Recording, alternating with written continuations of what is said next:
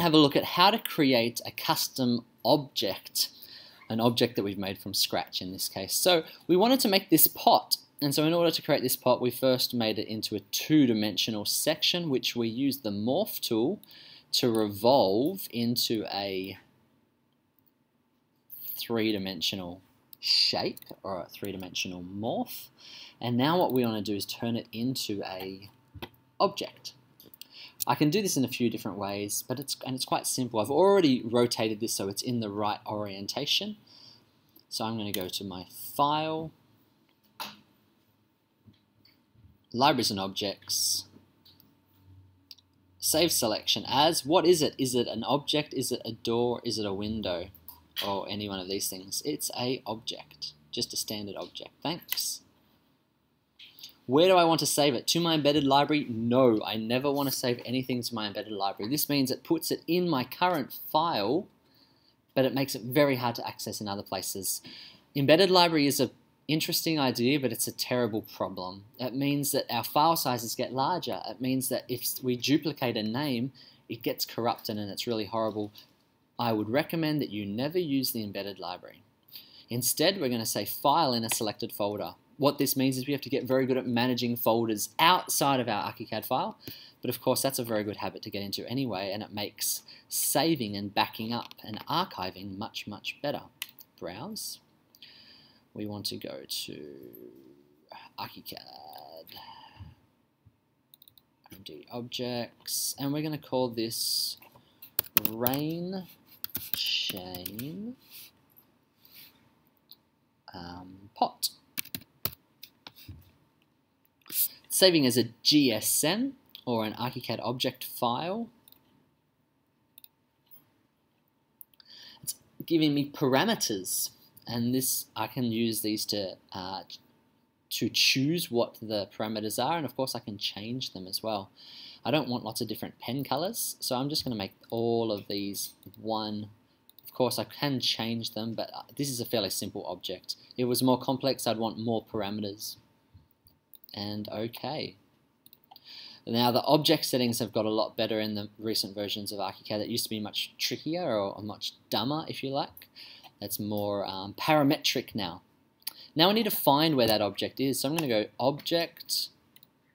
Let's do it this way first. File, Libraries and Objects, Library Manager, and I'm going to update and reload, or refresh and reload my libraries, my current libraries. And the reason that I'm doing that is because I've already, theoretically I would make sure that I do, I already have a folder called RMD Objects.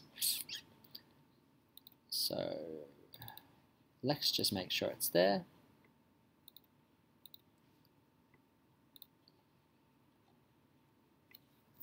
Sorry, let's Objects. Do objects. Did I have my new folder in here, or was it somewhere else? It might not be. Alright, let's just make sure I import it from the right place. File, Library and Objects. Let's add a folder. Let's do it the long way so you can see me doing it anyway.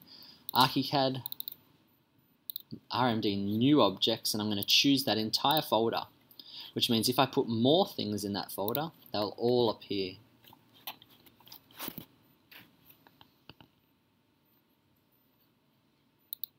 Alright, back into the object library. I'll close down the basic Archicad library. And now we see that there's the basic one, and these are all ones that I've made up, and I always use caps just to make them a bit more obvious. So here we see Rain Chain Pot. Often when we import a library part, at least this is how it's set up on mine, it won't have the Use Object Surface ticked. Of course, if we had different objects, it would show the different surfaces. I've only got one anyway, so it's only showing those.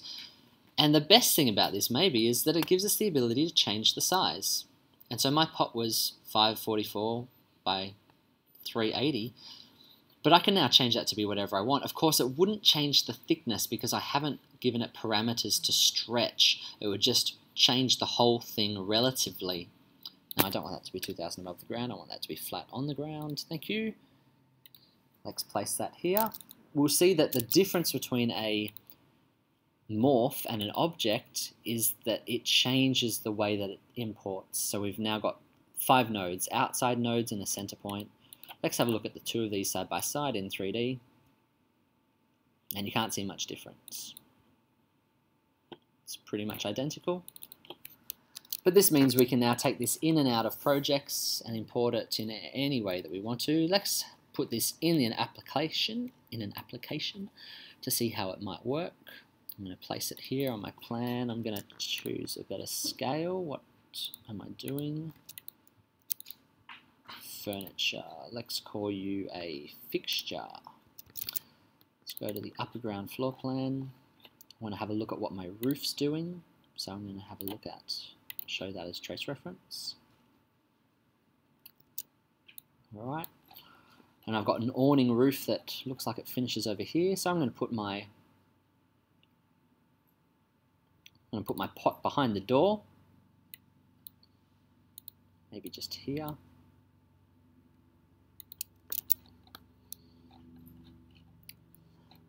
And I've got an object called chain, so let's go and find that chain. I'm just quickly making this up.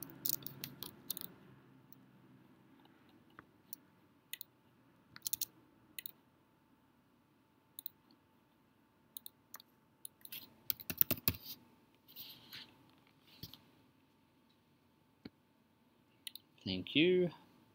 Let's change this to Chrome.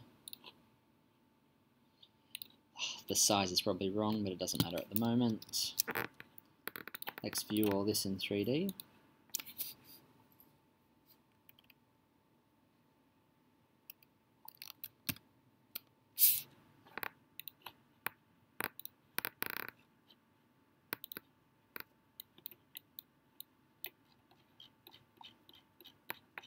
Alright, and here's my rain chain and my pot. Now,